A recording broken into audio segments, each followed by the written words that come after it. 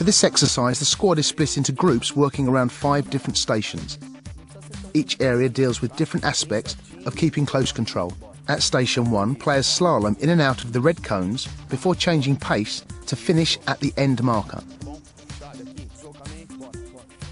Station 2 also dribbles around the red markers, but here the players must use the opposite leg when moving around each cone.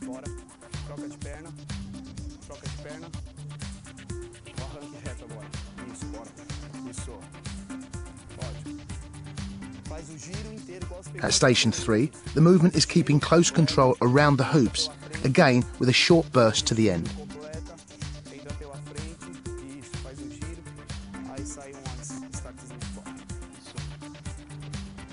Agility and coordination is added to the next station, where players must slide the ball under the bar whilst jumping over to maintain control.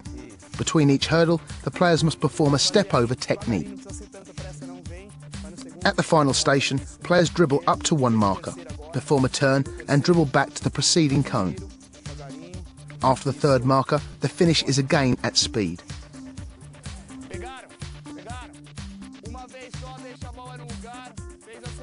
Each group works through the drill once before moving on to the next station.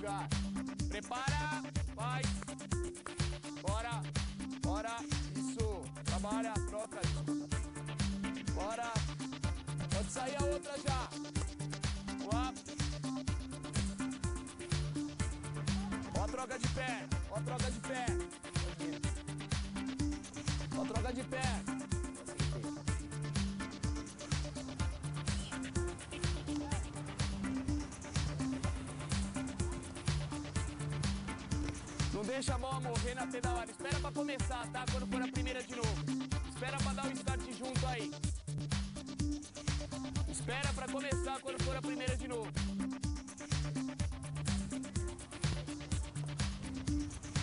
The session is designed to improve dribbling skills, and across all the work areas, players are required to keep close control of the ball, use both feet, be able to quickly change direction and show acceleration speed.